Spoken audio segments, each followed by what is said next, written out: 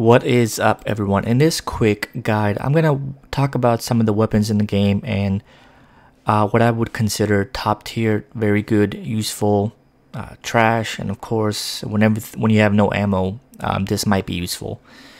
So I've done a lot of research just by talking to a lot of people that beat the game, and just a bunch of research on my end, just using all these weapons, and I'm able to determine what you should focus on upgrading and what is the top tier gun in the game.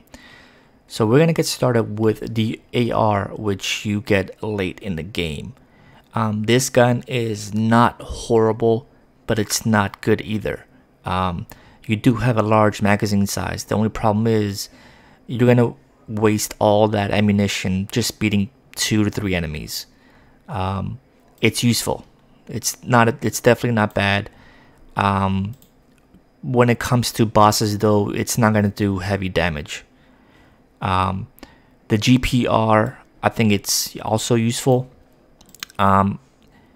especially when it comes to bosses and you have to throw those bomb canisters. It's useful, especially when you can just keep range and throw those canisters at enemies. So it's good. Which brings me to the next weapon, which is the stun baton.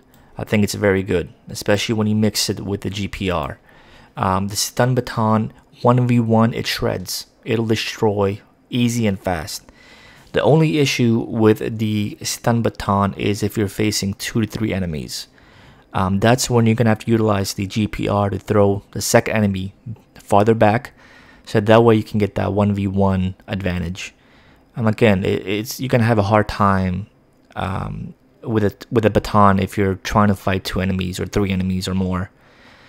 This is why I like the GPR with the baton combination. The next gun we're going to talk about is the hand cannon, which is one of those guns that you get early on in the game. I want to say it's trash. I really do, because this gun is ass. But if you don't have any other ammunition, this gun is decent. You're not going to do heavy damage to multiple enemies. You're gonna waste a lot of ammo killing one enemy, but if you have no other ammo, it is useful. Definitely not trash though. So I don't think any of these guns here are trash. I do think it comes close to being trash though, if I'm being honest. The next gun we're gonna talk about is the skunk gun, which I think is the best weapon in the game. This gun is so insane. It has the potential to kill enemies in 3 shots, as few as 2.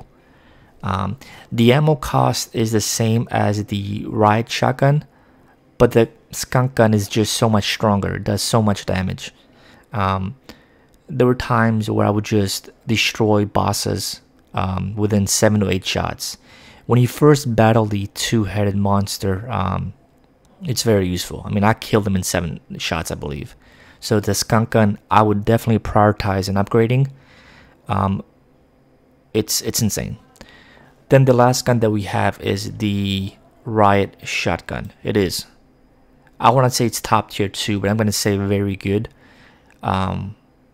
Just because I don't want to put it in top tier because the ammunition that the riot gun and skunk gun share is better used on the skunk gun. They share the same ammunition, and the skunk gun is just too much. It's just so much stronger than the riot gun. The riot gun you receive in chapter 5. It does less damage, but it performs just about as good. Its magazine is twice the size. It's great with multiple enemies, especially if they're grouped together. You can do a lot of damage to all of them at the same time. When it comes to the riot gun, you want to aim for the arms or the head, never the legs. But I still think overall the skunk gun is the one you want to go to, especially when you're fighting the 2-headed monster or even the late bosses. I hope this helps in any way. If you guys disagree or if you have any comments, feel free to share. But again, this is based off of my research and talking to a lot of people who have beat the game. So I hope this helps. Give us a like and a subscribe, and we appreciate it.